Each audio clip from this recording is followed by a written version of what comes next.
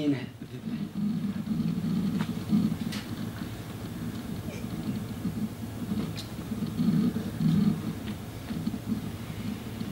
this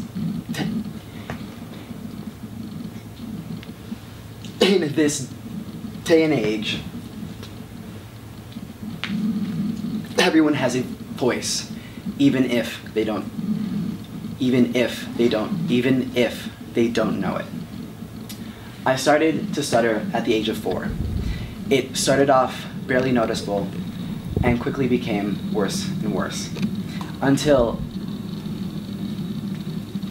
I was a freshman in high school and entirely fearful of public speaking. Stuttering is a genetic neurological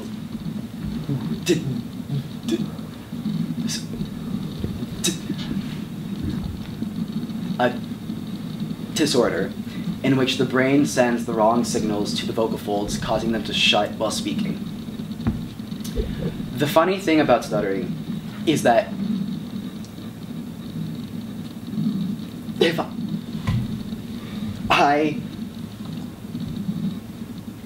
I sing or speak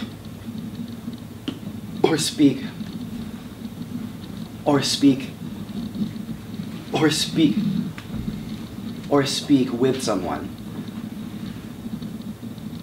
or even speak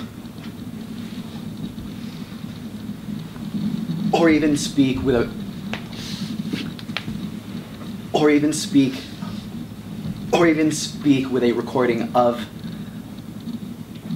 myself, I am entirely fluent. Now, I want to share with you tonight a bit about how I've tried to break through the silence that my fear has created.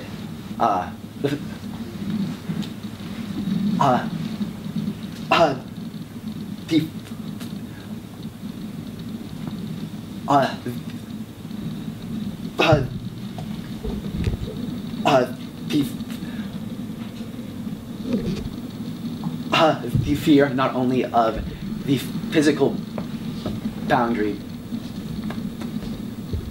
but also other facets of my life. Possibly because of my own struggle for voice, I have taken a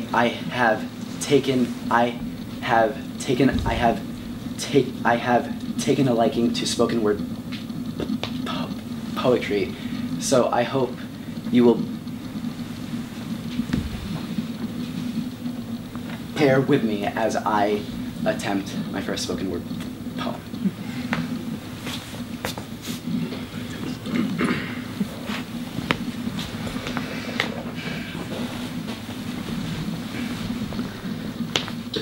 Oh, sorry. Scared and tired. His neck hurting. Every word a sound, no. A piece of what was supposed to come out. Mom, I'm...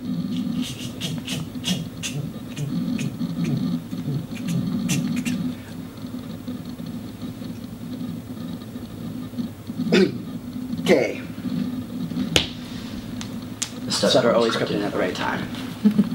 You know, Amul Hassan says we should quarantine the gays. A really great representation of my Arab heritage. But sadly, I'm scared that my Tata and Jidda would agree. Grandpa Bob, though, he's been out and proud since the 70s, boasting his own battle-worn facade just so that they recognize that he is here and he will stay here. What am I supposed to do with identities that don't mix? Like oil and water, interrupted only by the gasps and spasms of a disability. When does one figure out their place? When do I know that I'm here and gonna stay here? People see me, but they never see me. They look at my skin and think white, my school and think rich, my body and think male, my actions and think straight. Or maybe they think K.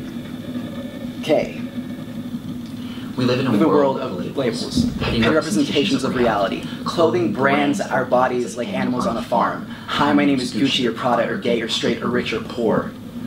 We are labeled throughout our lives, forced into tight constricting boxes, waiting for the moment to burst out and yell that we're here. But most never will. Maybe I'm a terrorist, or maybe I'm a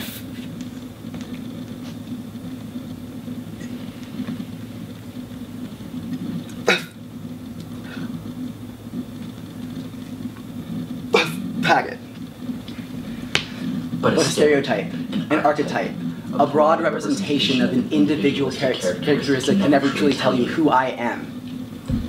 The first time I came out to someone, I did it over AOL Instant Messenger. The irony of the modern day, requiring an impersonal block of text to express yourself, a silent form of communication to make yourself heard, a virtual reality set me free. But slowly, the sting of silence slipped off. Slowly, the fear subsided. Each whisper a step closer to fluency. Things began to change. The only silence I experience is the one that I control. I can speak when I want to. You will listen. They will listen. Teta and Jiddo will listen. You just have to know that you see yourself. You just have to know that you hear yourself. You just have to know that you can be yourself. And then you will know that your voice is heard. Thank you.